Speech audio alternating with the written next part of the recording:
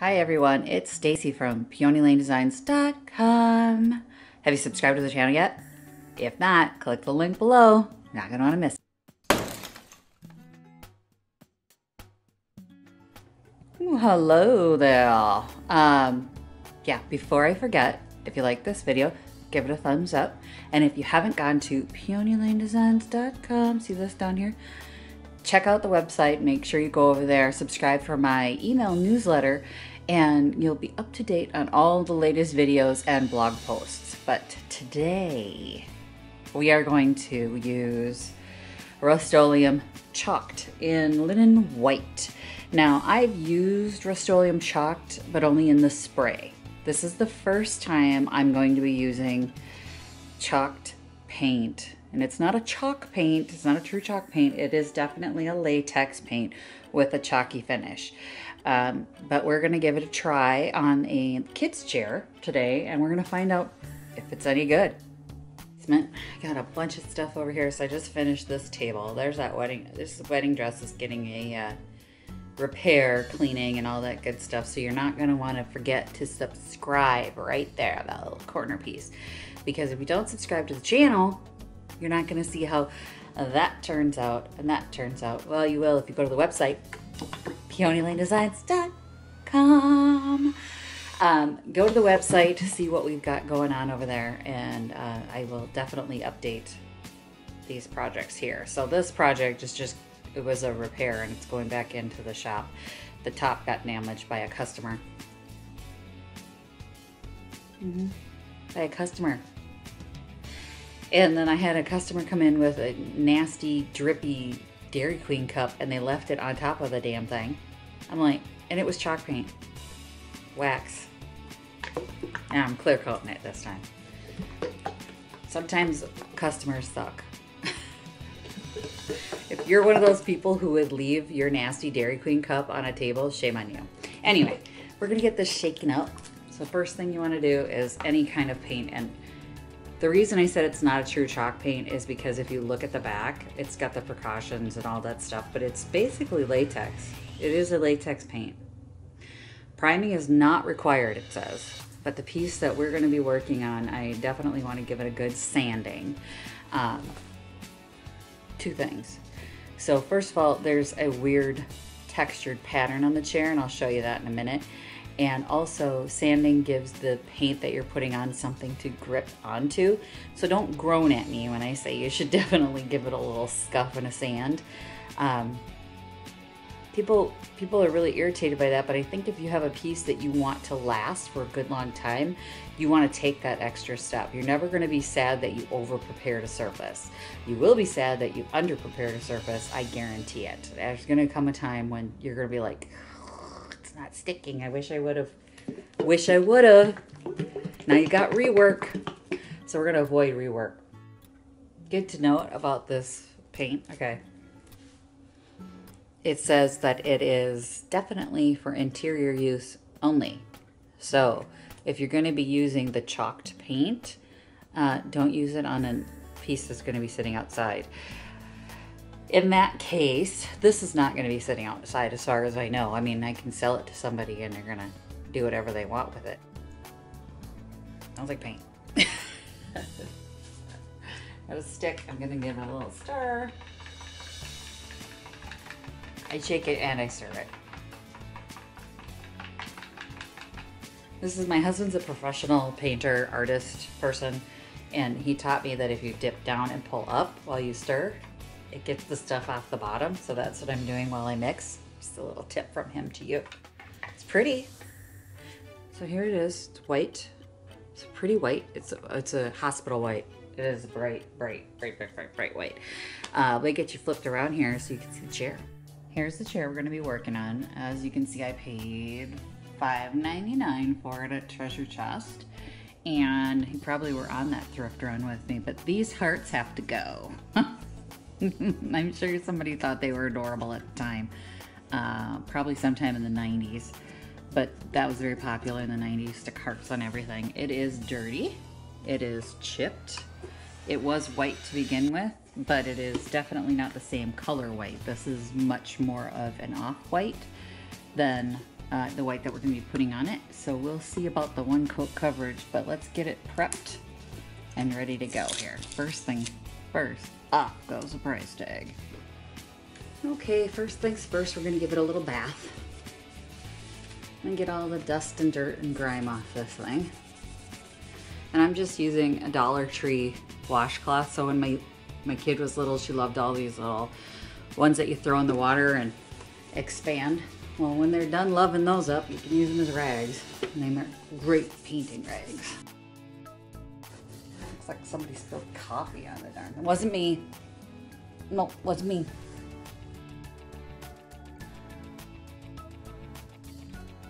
Okay, I'm choosing to use a brush. This is a Purdy 1 inch.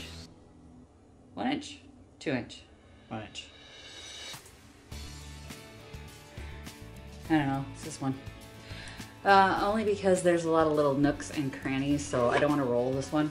I'm gonna have to let this dry. Didn't use that much water in it. Still feels wet. Oh, waiting for that to dry. I also have this. So this is just going to be like a welcome sign.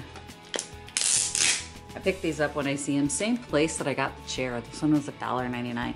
So I pick up the pine boards and then I make signs out of them. I stencil signs for the shop. This is gonna get white too.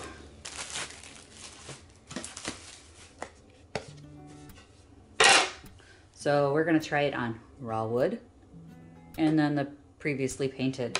I'm guessing the raw wood is gonna soak it up pretty good. So let's try that first. My first impressions are, it's latex. Ooh. So it goes on nice. Like a typical latex paint. This I should have probably rolled, but I got the brush out, so we're using the brush. Let's see if I can get you guys closer so you can see.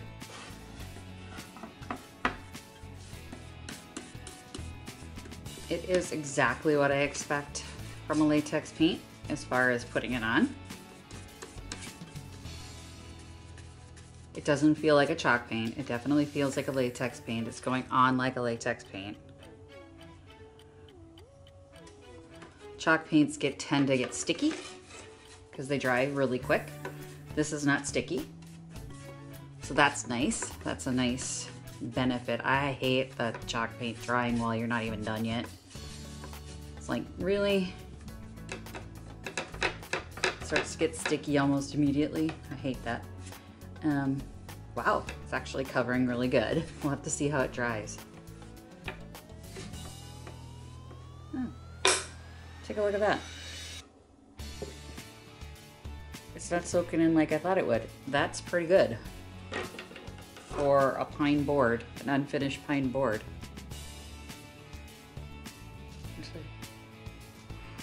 There's a spot I missed right here, but other than that, I mean, it's not covering really good. So I'm gonna set this aside, let that dry to get the second coat, and we're gonna go after this chair. Lay it down pretty nice. Oh, it's pretty bright white. You can see that difference in the whites immediately. Oh, I love when things get a fresh coat of paint and it looks so nice. I forgot to sand it. Well, we're gonna check and see how it preps. Damn! Okay. I got excited. I forgot to sand it, so now we're gonna test it out as far as if you really don't have to prep a surface, I guess. Well, I'm come but fail. Oh, it looks so pretty. So clean, so clean, so clean. Let's cover the pink. See it. Oh, nice work, nice work, like that. Gonna need a couple coats there.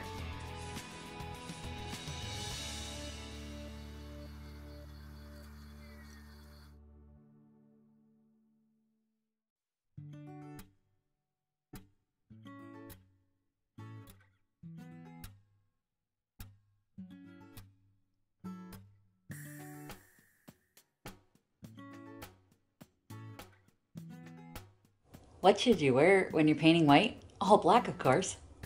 Smart, right? Yeah.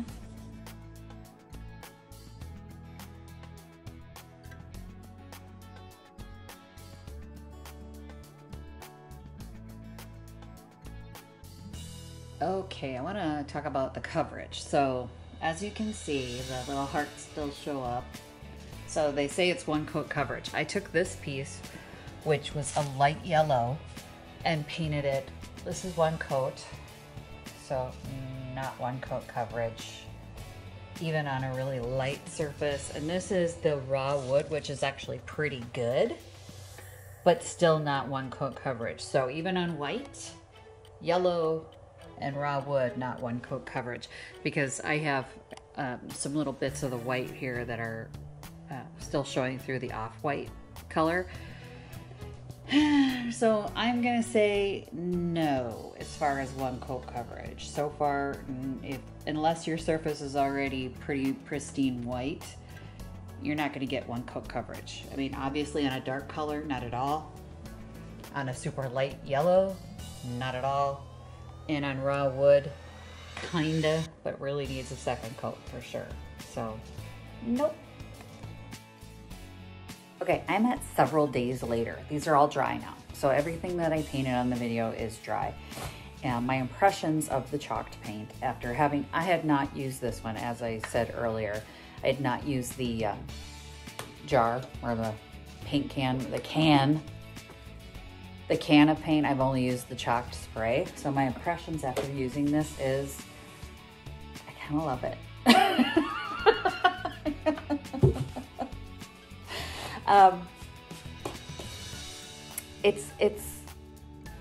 It's definitely a latex paint, but what I like about it is the coverage. Like, this only took 2 coats to cover those bright pink hearts. I honestly thought it was gonna take more than that. And forgive me, Oleum, but I really didn't think this was gonna cover that well. Being that it is so bright, I mean, you can tell. Look how bright the white is. It is stunningly bright white. It's a hospital white, and I thought for sure those pink hearts were gonna be like, they're gonna stay. And they're gone. 2 coats, 2 coats, 2 coats. So the raw wood really surprised me, and I like it so much that I painted a couple pumpkins. I can pop them up here so that you can see them. And I got a table that you're actually sitting on right now. The camera's sitting on right now that I plan on painting with this. So I kind of fell in love with it. Not gonna lie, I like the finish. It's that ultra matte finish without having to do any extra top coat, which the biggest pet peeve of people online is that when they paint white, they put a clear coat on top and it yellows the white. Here we have a bright, stunning white that doesn't need a top coat. It is done. It is protected. It's got its own protection here. So I'm really surprised. It doesn't say top coat, does it? Nope. Does not say you need a top coat.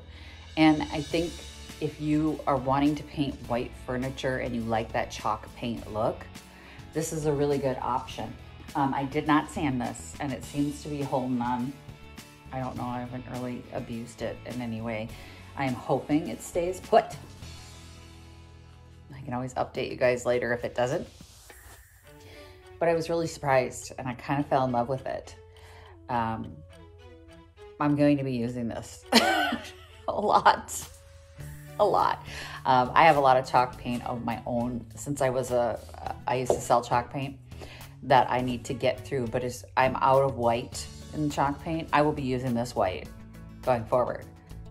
This is amazing coverage, especially on the raw wood. Like I said, these pumpkins, the stems on these pumpkins are traditional chalk paint, and as you can see with the chalked paint, it doesn't look any different than the chalk paint that's on top, except the stems have not been protected in any way. So I know those will scratch off. Thanks for watching, everyone. If you like this video, please give it a thumbs up. It's better than gold right now. I am so grateful to all my new subscribers. Hi, new subscribers. Thanks for subscribing. And if you have not yet subscribed to the channel, click the little button down there. And if you want to get your Happy Junkin or Junkin Buddy t-shirts, make sure you click the links below. I also have the new t-shirts, which are the, this one. You had me at Junkin with the wonderful vintage truck on it. And we also have the Super Junker t-shirt for those of you who like the superhero look. And if you haven't yet gone to peonylanedesigns.com, don't forget to go over there and sign up for my email newsletter.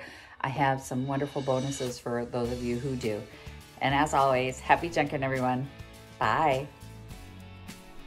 Visit my blog, peonylanedesigns.com, for more tips, tricks, and inspiration. Thanks for watching, everyone. If you like this video, please give it a big thumbs up. Don't forget to subscribe and click the bell icon so you'll be notified of new videos. I post every week DIY tutorials and, of course, more Junkin videos.